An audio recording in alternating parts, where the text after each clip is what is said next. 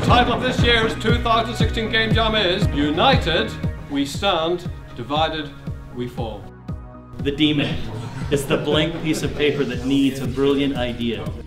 Game Jam is a 48-hour event where groups of people, students and professionals alike, get together and try and develop a game around a specific subject. It's really, really important that your core concept's simple, that you don't try and create the universe, you just create the backyard. It really just pushes you and shows you what you need to learn in terms of game design, in terms of making games. Our game is a strategy game where you have to control a small village of people going out and gathering resources. I love coming back to game jams because they're just a lot of fun. You get to make a really nice little prototype in a really short amount of time, and it's just a really nice place to develop any skills.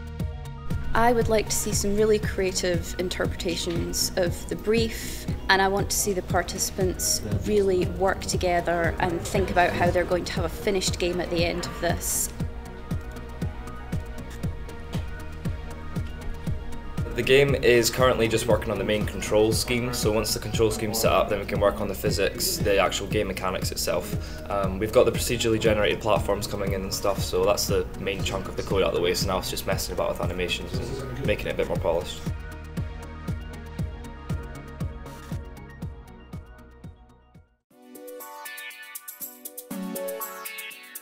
This is day 2, so we're already starting to feel the effects of fatigue after all-night game making. You take a lump of coal and you put it under a lot of pressure and you get a diamond. That's what's happening at the Game Jam. You take game developers growing, learning their craft, lumps of coal, and you put them under extreme pressure and you see if they can become diamonds. The game is called Lantern, and it is about a group of investigators who are stuck in the dark and they have a lantern that they're holding on to, and it's really heavy, so it moves from player to player after so many turns. We're just about to start writing the cards and have our first play test. Make sure it's fun, see if all our assumptions are right. Derbyland!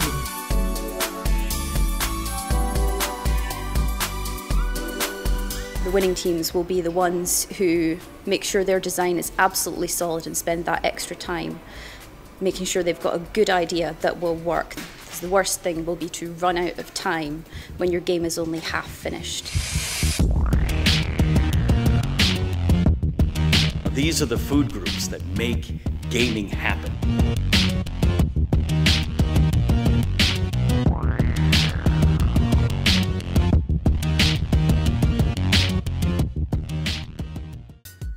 Our programmer's not well and has had to go home, but Andrew Mulholland from Hunted Cow Games has stepped in, given me some basic code and sort of set me on the right track.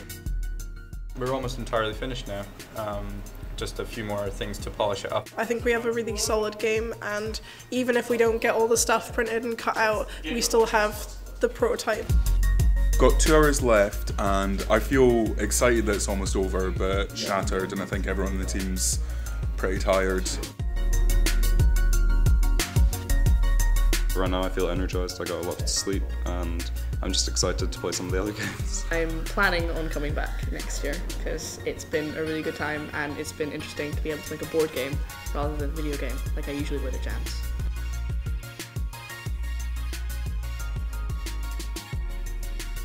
That's us, we're finished. We're done with our game. We finished our game!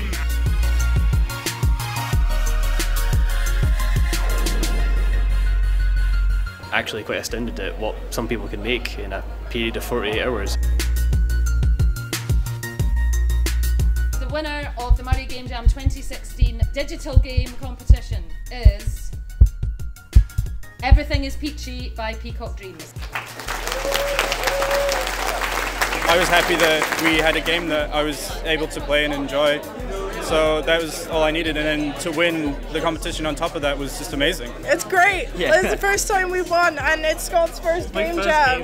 We're going to look forward to showing the game at Expo North. Yay!